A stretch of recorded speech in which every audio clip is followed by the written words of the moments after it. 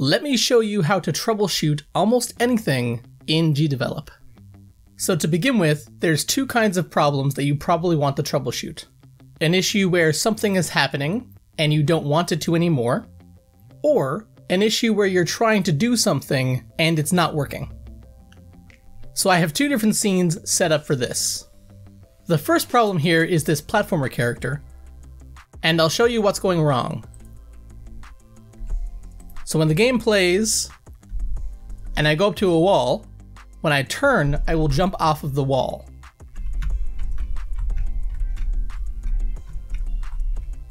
That's not what I want to happen. I don't want my character jumping off a wall accidentally.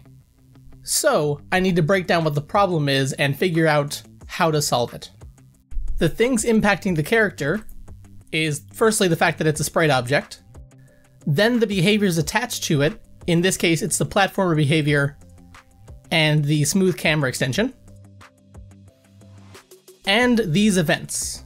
And those are the only things impacting this character.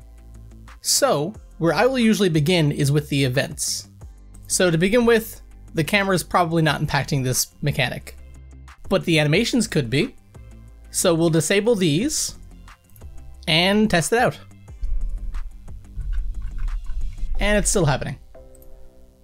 So then we go down the list. I've given it custom controls so I can control it with the A and D key, and made it so that it jumps every frame.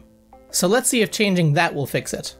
I need to disable these controls, go back to the player character, and in the behavior turn back on default controls, so I can move it with the arrow keys and spacebar. And now the only thing that's happening is the characters being flipped when the arrow keys are moving.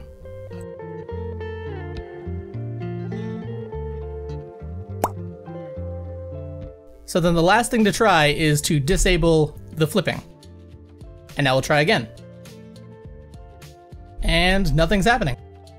So the issue is with the flipping. So that's the first and most important part about troubleshooting, is trying to figure out what exactly it is that is causing the problem. So now that I've figured that out, I'll turn all of these back on and turn off default controls and try again. So it is definitely the flipping that is causing the problem. And now I do want my character to be able to flip, so what else could that be? Well, when the character flips, it's the points and the collision mask that get flipped as well as the image. So that's the next place to look. Nothing else gets impacted by the flipping, so one of those two things have to be the problem. Now the points are just, all there is the center point and the origin, so there can't be a problem there really. But for the collision mask, I've made a custom collision mask that fits the object, where the collision mask is actually off-center. And because it's off-center, when the character flips, this back end clips into the wall, which makes the platformer behavior see that it's inside of a platform, which makes it think it can jump. And so when the character's flipping, we're clipping into the wall, and the character is able to jump again. So to fix that, we need to make sure these are even. So let me quickly fix that.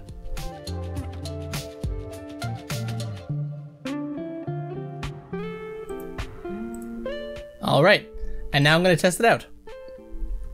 Can I flip off the wall again? Oh, no. I need to re-enable these events.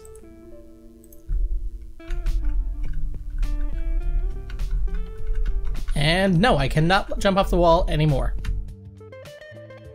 So the issue was that the collision mask was flipping and clipping into the wall. Now that the collision mask is the same on either side, when it flips, it's not going to do that. Great, so that's one part of troubleshooting. Turning off the events until we find the one that's causing the issue, and figuring out what that issue is tied to.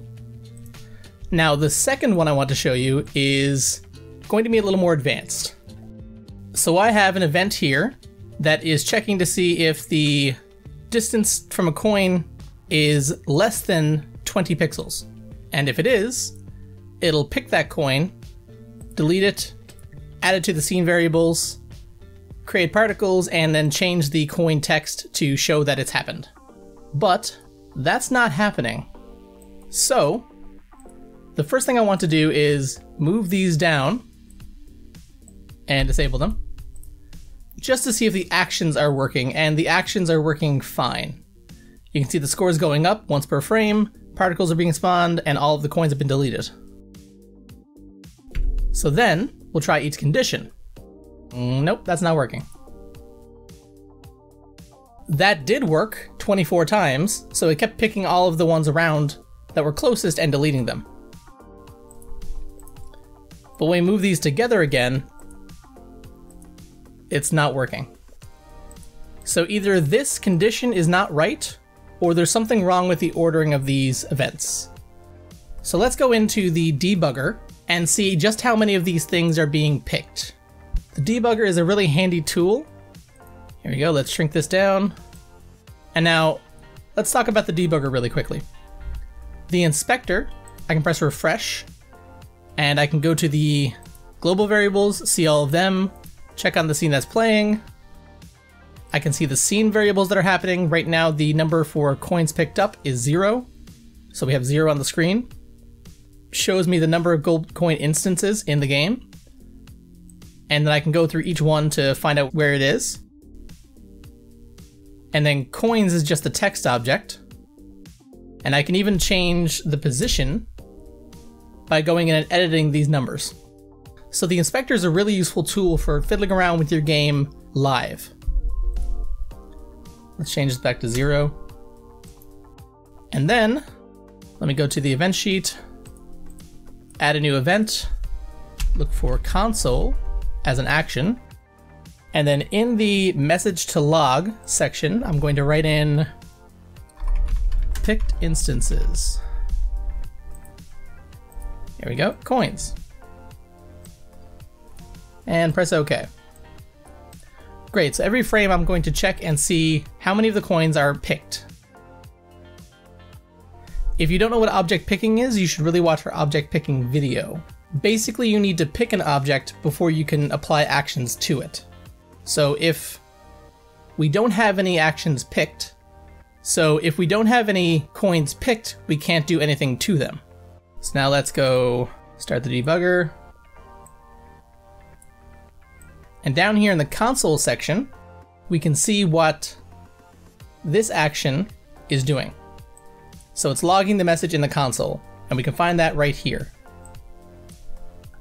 So the number we're getting is 0 because 0 coins are being picked, which means as much as I'm waving my cursor around to try to select these coins, none of them are being picked in the first place, so we can't actually do anything to them.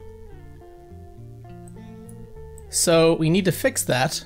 And the issue for this one is the actions are working, this condition's working, this one might be wrong, but we know that the issue is picking. So pick the gold coin nearest to the cursor is not in the right place in the order, because it's doing this and then trying to pick. So there's no coins being picked. So if we move that one above and press update, when I move my cursor next to these coins, they're being picked. And if I go to the debugger again and check the console, on the frame that the coins get destroyed, this might be hard to see, down here, it's going to click over to 1. Oh, no, it's not. Because it's getting picked and then deleted. So that's not going to happen. If we move this into this condition and have it log before it deletes the coin, then if we go to the debugger, then we'll see the 1. So there we go. Now we know the issue was the ordering of the conditions, because we figured out that we're trying to pick a coin, but no coin was ever being picked. So this was the issue. And now something else I want to show you is this last part of the debugger. Make it small.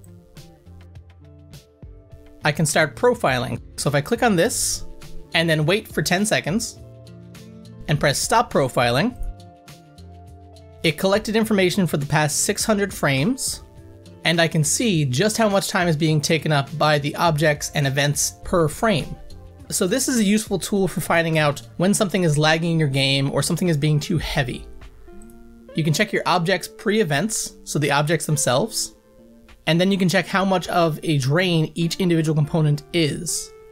And then if we go down, we can do this for layer effects, objects with effects, other extensions, and then the rendering as a whole.